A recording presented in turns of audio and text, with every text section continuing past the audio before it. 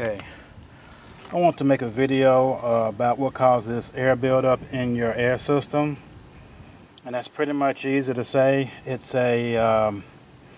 when you don't burp your system correctly, and the way you can tell that your system isn't burped correctly or you have air buildup in your system is that if you look at some of the different hoses coming off your engine, like right here for example, see if you see it bulge right there or anything like that, you can tell that you have like air in your system, or any kind of bubbles that's coming from the hose right there. That is when you can tell that you have air buildup in your system.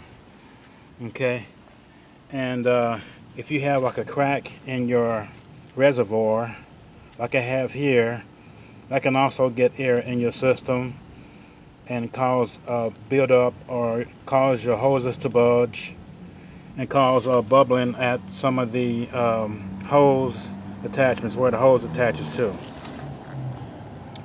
So if your system is not purged right or burp right, I would just assume the best thing to do would be to go and redo it and make sure you get all the bubbles out. And the best way I know to do is to, when you put your antifreeze back in your reservoir, keep the cap open and then go around and start burping the system. What I mean by that is, see where the hose is right here? You keep pressing it right here. So by doing that, you hear that from the reservoir right there? That's me pressing on the hose right here, and it's causing the reservoir to make that noise. That's air coming up through the system. So if you do that and keep doing it for about 10 to 15 minutes, maybe 30 minutes, just make sure that you have all the air out of your system and you won't have any kind of buildup in your system like that. So I would definitely do that.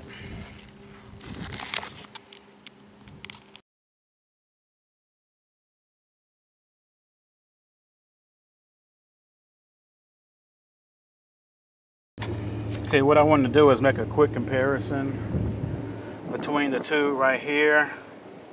Okay, this is my old tank right here. I'll give you a closer look right here. This is where it was leaking. And you see right there where the fluid is, right to the left right there, I have a little crack right there. A little hairline crack. That is where it was starting to crack. That will also let air get into your system. And it will cause bubbling at where the hoses go on, and also where it'll bulge the hoses. The hoses will start bulging if you start getting air in your system. Okay, actually I got two of these cracks. Here's one on this side, and I actually had to pull this off in order to show you this one. Okay, here's the second one on the side that was hidden. You see it's starting to leak somewhere down at the, well, I guess it's starting to leak right here on the side right here.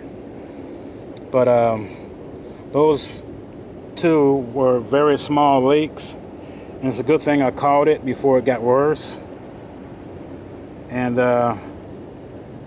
cracked on me when I'm like away from home or something like that. But I got my new tank on here and I done checked it out. I don't have any kind of any kind of cracks or any kind of leaks at all. So I'm going to go ahead and put this aside next to my antifreeze right here. I'm going to go ahead and fill it up with new antifreeze.